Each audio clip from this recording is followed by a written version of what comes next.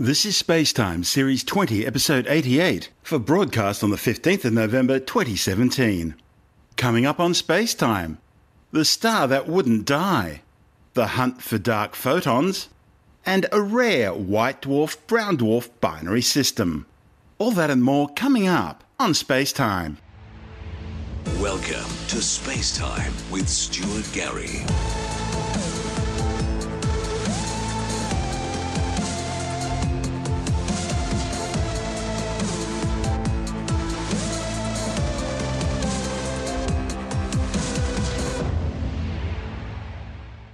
Astronomers have discovered a zombie star that appears to have risen from the grave. Normally when a star explodes at the end of its life in a cataclysmic supernova, it's either completely destroyed in a thermonuclear or Type 1a supernova, or in the case of core collapse or Type 2 supernovae, it leaves behind a stellar corpse marking its grave in the form of a neutron star or stellar mass black hole. However, scientists are now reporting the discovery of a star that appears to have somehow survived its initial brush with death, to undertake a second supernova explosion 50 years later. The findings, reported in the journal Nature, are challenging science's existing understanding of these cosmic catastrophes. The study's lead author, Larry Carvey from the University of California, Santa Barbara, says this new supernova breaks everything astrophysicists thought they knew about how supernovae work. He describes it as the biggest puzzle he's encountered in almost a decade of studying stellar explosions. The supernova, named IPTF-14 HLS, was discovered in a dwarf galaxy some 509 million light-years away, lighting up the skies of the constellation Ursa Major. It was first detected by the Caltech-led Palomar Transient Factory back in September 2014, looking like an ordinary core collapse Type 2p supernova. The spectrum of core collapse Type 2 supernovae normally display Balmer absorption lines, reduced flux at the characteristic frequencies where hydrogen atoms absorb energy. The presence of these lines is used to distinguish this category of supernovae from thermonuclear or Type 1 supernova events.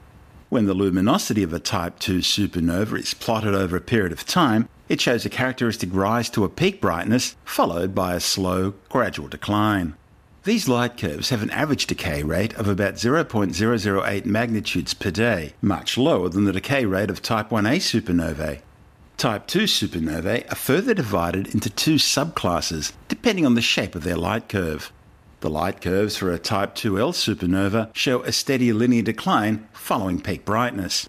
By contrast, the light curves for a Type 2p supernova have a very distinctive flat plateau-like stretch during the decline, representing a period where the luminosity decays at a slower rate. This means the net luminosity decay rate is slightly slower, at 0.0075 magnitudes per day for a Type 2p supernova compared to 0.012 magnitudes per day for a Type 2l. The difference in the light curve is believed to be caused by the expulsion of most of the hydrogen envelope in the progenitor star in Type 2l supernovae, while the plateau phase in Type 2p supernovae is thought to be caused by the shock wave ionizing the hydrogen in the outer envelope, stripping the electron from the hydrogen atom and resulting in a significant increase in how opaque the whole thing looks. The process prevents photons from the inner parts of the explosion from escaping. And once the hydrogen cools sufficiently to recombine, the outer layer becomes transparent. Okay, let's go back to our story. Several months after the initial September 2014 detection of this supernova, scientists noticed that the supernova, which had once been fading, was growing brighter again. And that's a phenomenon never seen before. A normal supernova rises to a peak brightness and then fades over 100 days. But supernova IPTF-14 HLS, on the other hand, grew brighter and dimmer on at least 5 separate occasions over a 3-year period. Then when scientists examined the archival data, they were astonished to find evidence of a similar supernova explosion in 1954 at exactly the same location. Somehow, this star had survived that initial supernova explosion, only to go supernova again in 2014. In this new study, the authors have calculated that this exploding star must have been at least 50 times more massive than our Sun, and probably physically much larger as well. One of the study's co-authors, Lars Bilston, also from UC Santa Barbara, says this supernova may be the most massive stellar explosion ever seen. He says the most remarkable aspect of the supernova was its long duration, something simply never ever seen before. It certainly puzzled everyone as it just continued to shine. Bilston's been working with UC Berkeley astrophysicist Dan Kaysen exploring possible explanations. And the earlier explosion back in 1954 provides an important clue, suggesting that this could be the first example of what astronomers call a pulsational pair instability supernova. Now, the idea is the cores of really massive stars can become so hot that energy is physically converted into matter and antimatter. And of course, matter and antimatter annihilate each other when they come into contact. This then causes an explosion which blows the star's outer layers off, leaving the core intact. Now, the idea is such an explosion could repeat over decades before one final cataclysmic explosion and subsequent collapse into a black hole. Another of the study's co-authors, Andy Howell, also from UC Santa Barbara, says these explosions were only expected to be seen in the very early universe involving massive population 3 stars, and so it's thought they should be extinct by now. However, the pulsational pair instability theory may not fully explain all the data that's been obtained for this event. That's because the energy being released by the supernova is far more than the hypothesis predicts.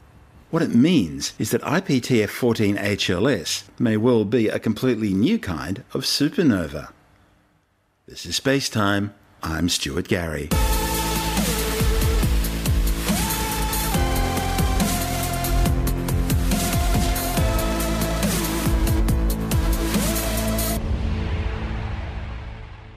In its final years of operation, a particle collider in Northern California has refocused the search for signs of new particles that may help fill some of the blanks in science's understanding of the universe.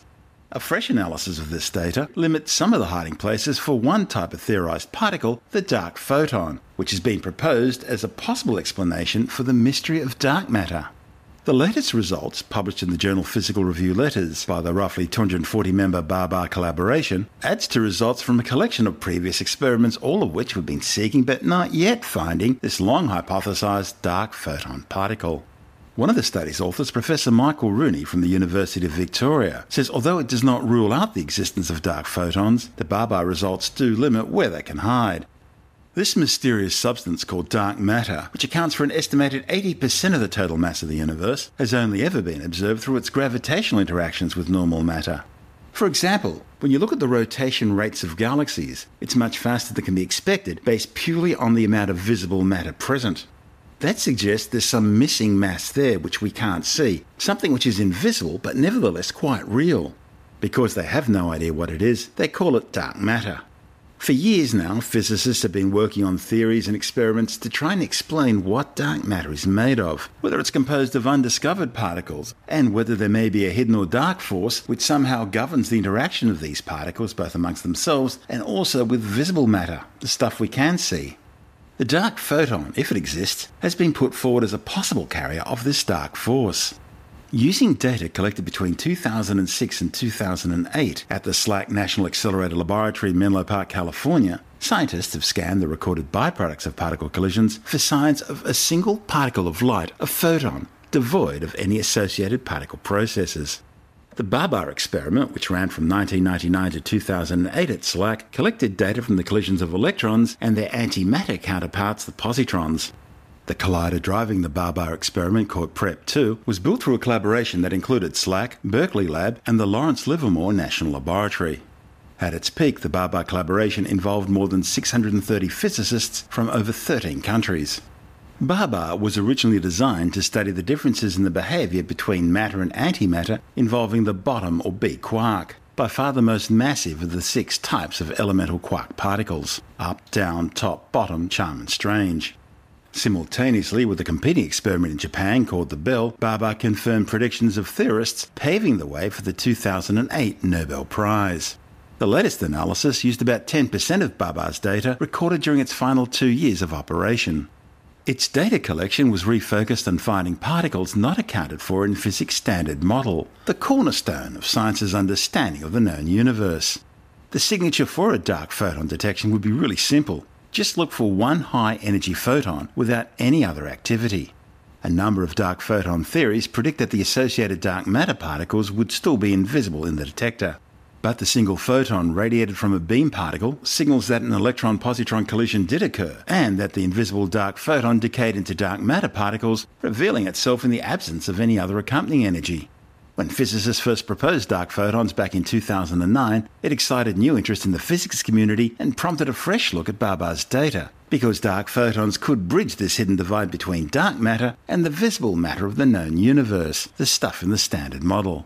This is SpaceTime. I'm Stuart Gary.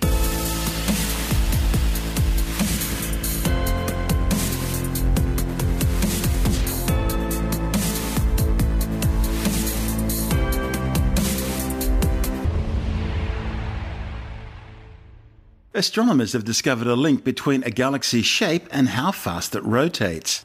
The findings, reported in the Journal of the Monthly Notices of the Royal Astronomical Society, are the first to measure how a galaxy's spin affects its shape. It sounds simple, but measuring a galaxy's true three-dimensional shape's a tricky problem that astronomers have spent more than 90 years trying to resolve. The study's lead author, Dr. Caroline Foster from the University of Sydney, says it's the first time scientists have been able to reliably measure how a galaxy's shape depends on any of its other properties, in this case its rotational speed. Galaxies come in all sorts of shapes and sizes. Foster and colleagues found a clear link showing that the faster a galaxy rotates, the flatter it tends to be compared to its slower spinning counterparts. Interestingly, the authors also found that rotational speed also correlated well with how circular or disc-shaped the galaxy appeared. The faster the rotation, the more circular the galaxy's disk was. Foster and colleagues were able to reach their conclusions using the Sydney AAO Multi-Object Integral Field Spectrograph, or SAMI instrument, which is attached to the 4-metre angular Australian telescope at the Siding Spring Observatory in country New South Wales, west of Sydney. This is the same instrument used by Associate Professor Sarah Brow in a separate experiment which successfully linked a galaxy's rotation in the galactic cluster to the galaxy's mass rather than the density of the surrounding cluster. SAMI works by giving detailed information about the movement of gas and stars inside galaxies, examining some 61 points on 13 different galaxies at a time. This capability allowed the Australian Astronomical Observatory team to collect data on huge numbers of galaxies. To reach their conclusions, Foster and colleagues used a sample of some 845 galaxies, over 3 times more than the biggest previous study. And it was this large number which was key to solving the shape problem. Foster says that because a galaxy's shape's the result of past events, such as merging with other galaxies, knowing its shape also tells scientists about a galaxy's history and evolution. So what we found is that the spin of the galaxy influences its shape, as you would expect. I think the more interesting part there is that we had such a large sample for the first time. We were actually able to do this so that we could measure not just the one shape for like everything, but we're able to see how the shape would change as a function of spin. So able not only to measure like how the flatness of the galaxies varies as a function of rotation, which you can kind of guess. So if something spins very, very fast, you expect it to be quite flat. And if something doesn't spin quite as fast, then not only is it a little bit thicker, but it also doesn't necessarily have a disk.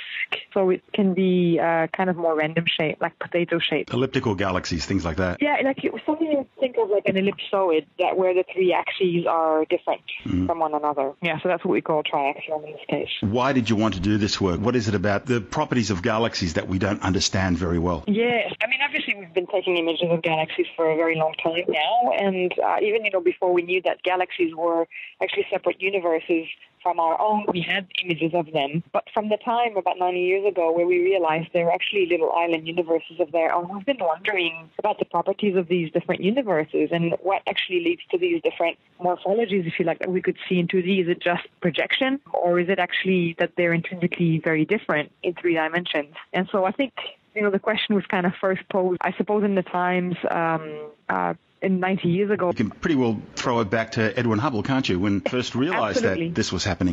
Correct. Yeah, exactly. And so I think we knew even from before, just by looking at the images, that it's actually not just projection effect, that there actually are different structures in galaxies, so between the ellipticals, if you like, and the spirals. But we still didn't have a good handle on what proportion of the galaxies are actually triaxial. So when you think of an elliptical galaxy, you think of a sort of a triaxial system. You might think of something that doesn't really rotate much. But what we were finding when we were looking at the dynamics of the stars around these systems is that a lot of them actually rotate. rotate. So that was kind of unexpected. How come so many of them rotate? So are they actually triaxial? And that was interpreted as a projection effect. So essentially, a lot of the galaxies look on the sky like they are flattened, but there's disks seen at varying angles, and that's why they rotate. And so these are like the lenticular galaxies. And basically what we could do for the first time is to look at, depending on how fast the galaxies are rotating, how flat are those disks? And so that then tells you, when you project them, what's the flattest structure you expect to see, I suppose, depending on the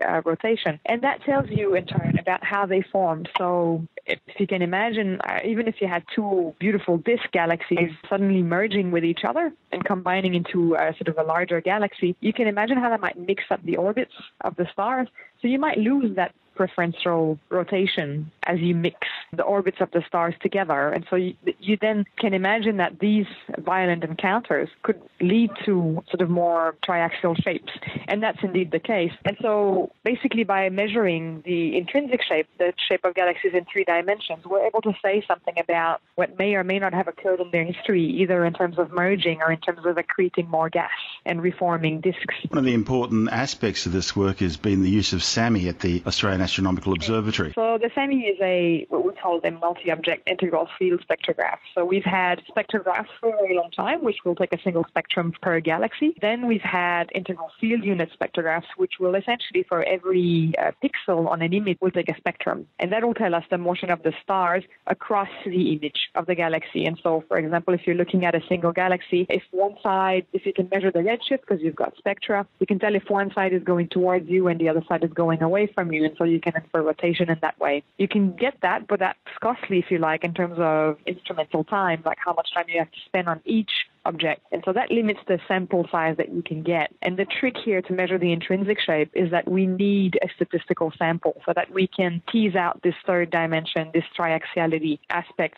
of the galaxies. We could never tell about triaxiality of galaxies unless we have a statistical sample. And so with SAMI, which is a multi-integral field spectrograph, we can get 13 galaxies at a time where we have that full spatial information. And so now we can get samples that are large enough that we can play that game and we can start measuring the intrinsic shape, the 3D shape of galaxies as a function of whatever other property we want. So the first step was look at spin, because that has a very intuitive consequence on the shapes of galaxies. And so that's a good way to test whether or not our method works. And now that we've basically measured what we were expecting to measure, which is a good proof of concept, now we can start tackling questions like how would the age of a galaxy influence its shape, or should old galaxies have the same shape as young galaxies? If not, why is that? And that tells you about how galaxies form. Does it get more difficult when you're looking further back in space-time to be able to measure this Doppler shift effect? Yeah, definitely. So when you look far away, the galaxies on the sky look very, very small. So if you combine this with an effect that we call the seeing,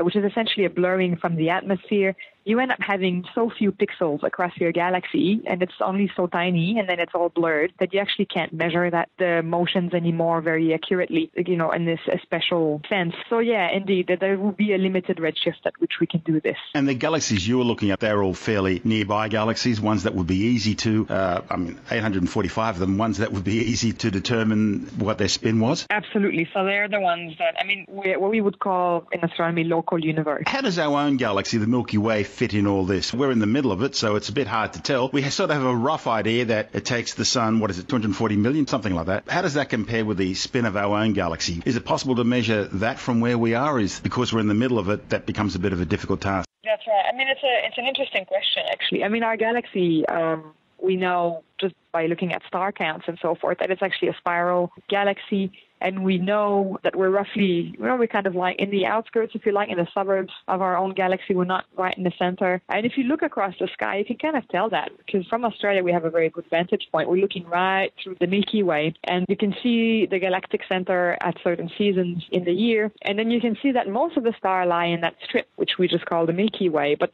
the Milky Way itself is a giant sort of grand design spiral. And so if our galaxy was instead a potato-shaped galaxy, which had very little gas, little ongoing star formation and so forth, it would be a much less spectacular sight to look through it. We would just see stars all across the sky. We wouldn't see that giant strip with like patches of darker and brighter areas that are caused by the gas. So we can tell that it's quite a flattened structure because it's got that strip when we look right through it. So it tells us, well, the fact that it's a spiral tells us a bit about its spin, if you like. We've measured the motions of the stars around us. We know that we're going around, so we know there's rotation happening. But just looking across the sky, the fact that we don't see the same thing everywhere we look, that we have that strip, we know that it's quite flattened. This has been done in parallel with other work that's been done using SAMI, looking at how the mass of a galaxy tends to affect its rotation. Yes.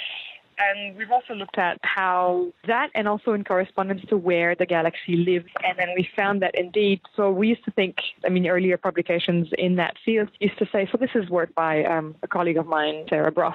So basically what she's found in her analysis of the data is that you look at the spin of galaxies, and depending on where the galaxies are in the universe, you can see that galaxies that rotate more tend to be in less populated regions, and galaxies that rotate less tend to be in more densely populated areas, and that was known before. What she's been able to tease out is the fact that, as well as a spin dependence on environment, is that we know that there's a mass dependence. So the most massive things tend to be in the center of the largest, the most dense environments. And so, for reasons that, might be obvious, because you expect more merging if there's more neighbors, okay? And so more massive galaxies also tend to be in the denser environment, and they tend to be the ones that rotate less. So do they rotate less because they're in dense environment, or they rotate less because they're more massive? And what she's found is that, in fact, if you take into account the mass dependence, then there's nothing left for environment. So it's really not about where you are that determines how you dense.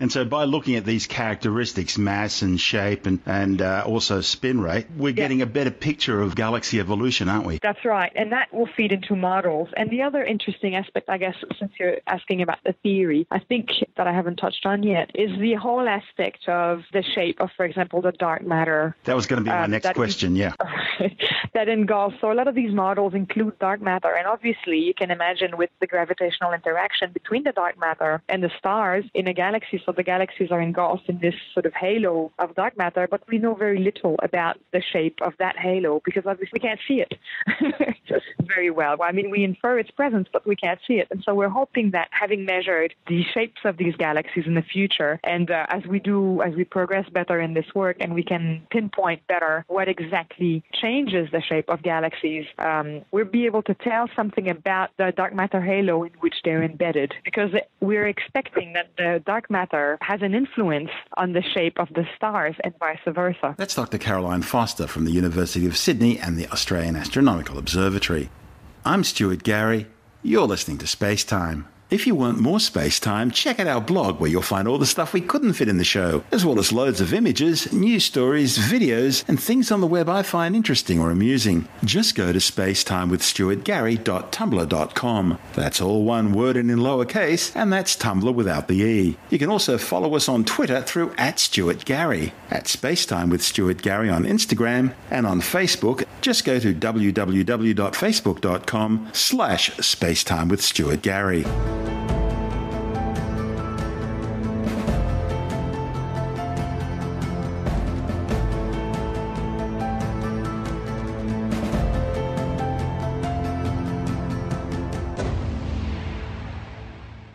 NASA's Juno spacecraft has successfully completed its 8th swoop down towards the swirling cloud tops of Jupiter, the solar system's largest planet. Confirmation of the successful orbit was delayed by several days due to solar conjunction at Jupiter, which affected communications during the days prior to and following the flyby. Solar conjunction is the period when the path of communication between Earth and Jupiter comes into close proximity with the Sun. During solar conjunction, no attempts are made to send or receive instructions and data from Juno. That's because it's impossible to predict what information might be corrupted due to interference from charged particles emanating from the Sun. So instead, a transmission moratorium is put in place. Mission managers send instructions prior to the start of solar conjunction, and data is stored on board for transmission back to Earth following the event. Consequently, all the science collected during this latest flyby was stored in Juno's memory until Jupiter came out of solar conjunction. and the news is good with all the science instruments and the spacecraft's Juno cam still operational. The newly won data is now being transmitted back to Earth. Juno's next close flyby of Jupiter will occur on December 16. Juno was launched back on August 5, 2011 from the Cape Canaveral Air Force Base in Florida on an Atlas V rocket. It successfully achieved Jovian orbit insertion on July 4, 2016. During its mission of exploration, Juno soars low over the planet's mysterious cloud tops, down to as little as 3,400 kilometres above the visible surface of the gas giant. During these flybys, Juno's science instruments probe deep beneath the obscuring cloud cover, studying the planet's atmosphere, weather patterns, composition, internal structure, gravitational fields, auroral activity, and magnetic fields. Jupiter is the king of planets in our solar system. In fact, it contains more mass than all the other planetary objects in our solar system combined. So, understanding Jupiter's history and evolution will help scientists better understand the history of the rest of the solar system. However, there's a problem. You see, each orbit around Jupiter exposes the probe to huge amounts of damaging radiation. To combat this, scientists house Juno's most delicate instruments and flight systems in a special radiation-resistant vault.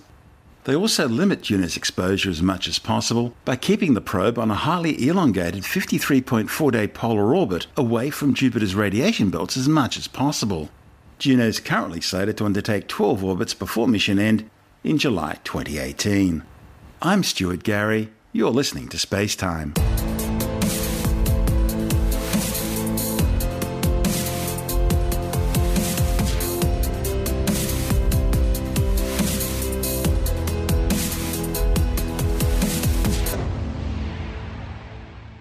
Astronomers have studied a rare white dwarf-brown dwarf binary star system. The new observations have shown scientists how some stars can be demoted into white dwarfs by their companions' feeding frenzy. A white dwarf is the stellar corpse of a dead star, the endpoint in the evolution of sun-like stars. Brown dwarfs are substellar objects that fill that gap between the largest planets, about 13 times the mass of Jupiter, and the smallest stars, which are around 75 times the mass of Jupiter. A report in the monthly notices the Royal Astronomical Society claims the rare astronomical pair researchers are now studying is among the lowest mass stellar objects ever observed. The study's lead author, Leonardo André de Almeida from the University of Sao Paulo, says only a few dozen similar-sized pairs have ever been seen. The white dwarf in this system has a mass somewhere between 2/10 and 3/10 the mass of our Sun. However, it has an extremely high surface temperature of around 28,500 Kelvin, almost 5 times hotter than the surface of the Sun. As for the brown dwarf in this system, its mass is somewhere between 34 and 46 times that of Jupiter. Located in the constellation Perseus, this white dwarf-brown dwarf pair orbit each other in just 3 hours. Like all white dwarfs, the one in this pair was once a normal main sequence star, happily fusing hydrogen into helium in its core. Being more massive than its companion, it evolved faster, eventually becoming a red giant, an evolved bloated star with a core fusing helium into carbon and oxygen, surrounded by a shell where hydrogen is fusing into helium. Red giants are the usual destiny of sun-like stars. And as a bloated red giant, its radius may have eventually exceeded the 150 million kilometre radius of Earth's orbit around the Sun. Again, the likely fate of our own Sun in about 7 billion years' time. Although bloated and physically very large, red giants aren't very dense, and so they have difficulty holding on to the outer gaseous envelopes, which will eventually float off as colourful clouds of hot gas and dust known as planetary nebulae. All that's then left of the original star is its white-hot stellar core, which by now has fused its helium core into a super-dense ball of oxygen and carbon, about the same diameter as the Earth, and which astronomers call a white dwarf. However, in the case of this specific binary stellar pair, the authors think the red giant began a period of violent gravitational interaction with its companion brown dwarf. The brown dwarf then began rapidly stripping material from the red giant. The authors believe the transfer of mass from the red giant to the companion brown dwarf was so violent and rapid, it prematurely exposed the red giant's still mostly helium core. The discovery of this unusual binary system, comprising a hot object with an exposed core orbiting a colder object with a short orbital period of just 3 hours, may well contribute to a better understanding of the creation of hot compact objects like low-mass white dwarfs. About 50% of low-mass stars in the Milky Way are in binary systems. And among high-mass stars, the proportion is almost 100%, of which at least 75% will interact in some way, such as matter exchange, the accelerating rotation of components, or stellar mergers. And that's why binary systems are crucial to science's understanding of the life cycle of stars. I'm Stuart Gary. This is SpaceTime.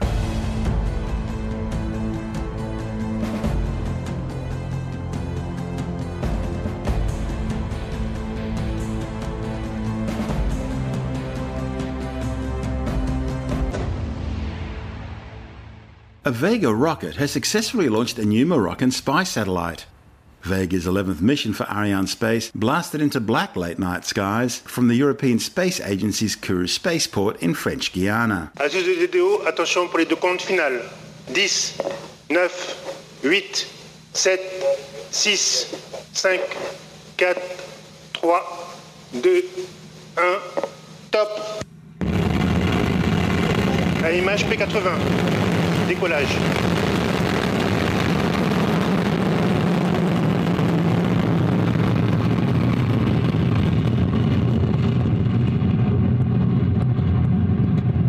And they are off. The Mohammed 6A satellite is on its way. Vega number 11 is blazing a trail across the equatorial skies over the Guiana Space Center. He's telling us the propulsion is normal. We're heading direct north, out towards the Caribbean. We broke the sound barrier and reached Mach 1 after 30 seconds. Acquisition de la mesure pour la station de Saint-Jean-du-Maroni. Picking up the signal at the station in Saint-Jean-du-Maroni, which is here at the Space Center, or just outside it. We can hear the rumble of Vega reaching us. The job of the first three stages is to get us away from the Earth. Vega is pushing itself away from gravity. And we need a lot of firepower to do that. We're burning the P-80 first stage. P for premier étage. It's all going normally according to plan. Premier étage means first stage. 80 is the mass of propellant, roughly. It's actually 89 tons. Our altitude, 53 kilometers above Earth. Our distance is a straight line if you were to draw Séparation P80. A straight line from the pad. Allumage Z23. And here we are separating the first stage. It's burnt its fuel and we've switched on now the second stage. The Z23 La propulsion est normale. For about 1 minute and 40 seconds. Z for Zefiro, which is an Italian wind, a bit like the Sirocco or the Mistral. 23 because it burns 23 tons of solid propellant. Our speed, nearly 3 kilometers per second, not per hour, per second. We're getting close now to what we call the Kármán line. That's 100 kilometers above Earth. We've just hit it. It's named after the Hungarian-American engineer, aerospace engineer, Theodor von Kármán, and it's the border with space. Basically, the higher you go, the thinner the atmosphere becomes, and the faster an aeroplane has to travel to stay up. Once you get into space, the air's too thin to support wings. Pilotage est calme. Séparation Z23. Separation of the Z23. Ignition of the next stage coming up, the Z9. And then we can expect the fairing, the nose of the vehicle, to fall away. So we no longer need the fairing because we are effectively in space. We don't have enough friction anymore to cause us any difficulties, so the satellite is safe to be exposed to space. Now, Vega is particularly well suited to launching Earth observation satellites. This is the 23rd one to travel on board this versatile light launcher, and there are 9 more in the order book. The Mohammed is the first of 2 new top-secret optical imaging high-resolution surveillance satellites being built for the Kingdom of Morocco. The 1,110-kilogram spacecraft are based on an Airbus AstroSat 1000 platform and equipped with Thales linear optical systems. The new spacecraft are understood to be similar in design and performance to the twin French Pleiades Earth observation satellites now in orbit, as well as the 2 new Falcon Eye satellites being ordered from Airbus by the United Arab Emirates. The new Moroccan satellites are believed to have resolutions down to just half a metre. If correct, that would make them as good as their French Pleiades counterparts. Arianespace's next launch is set for December 12, when an Ariane 5 heavy lift rocket will carry 4 new navigation satellites into orbit as part of the European Galileo constellation. You're listening to Space Time. I'm Stuart Gary.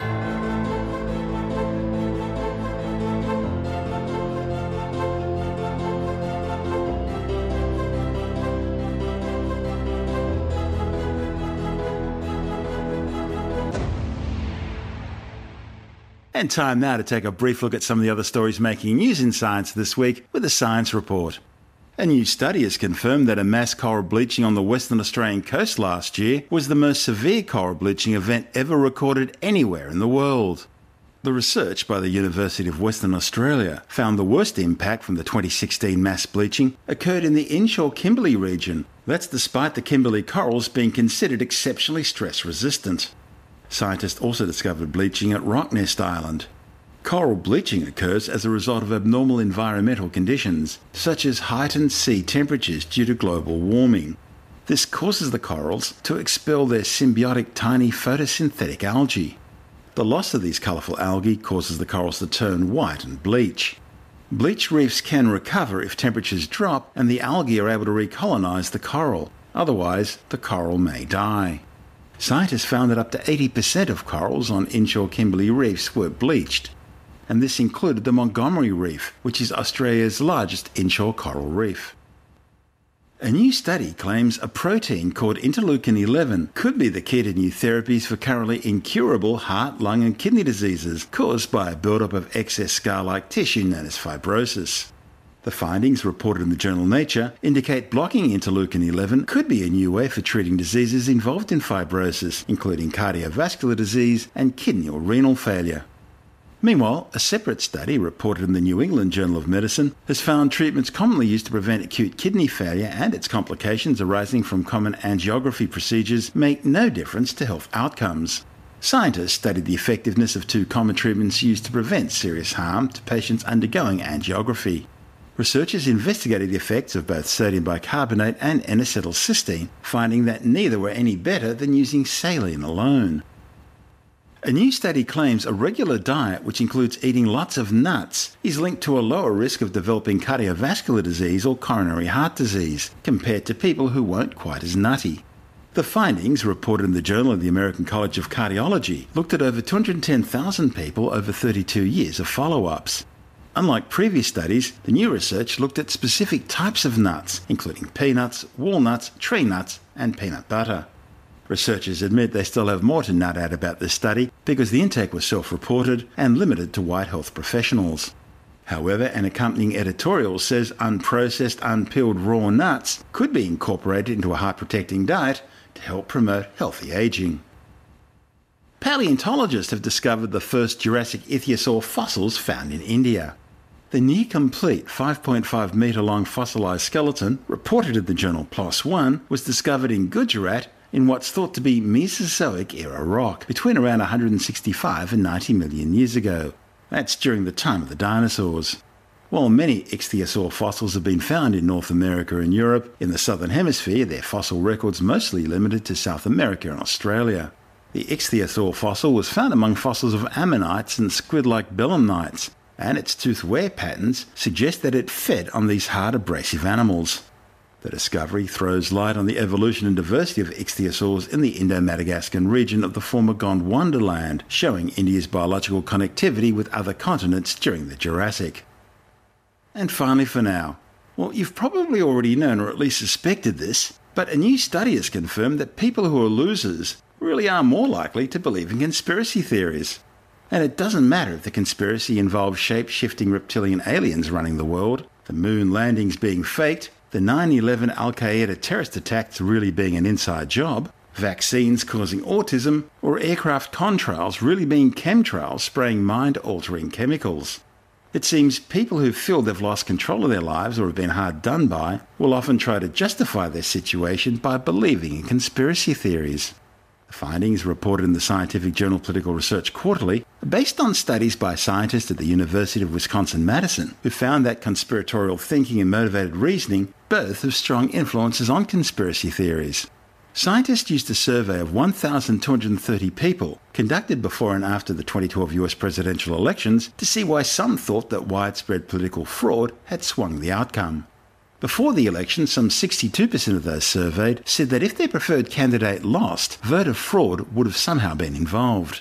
However, for Democrats, that dropped to just 39% after Obama won the election, while on the other hand, Republicans became far more likely to believe that dirty tricks played a part. The findings show how people who are on the outside, or who've lost what they previously perceived as being a degree of control, were more likely to believe in conspiracy theories. And it works for both sides of the political fence.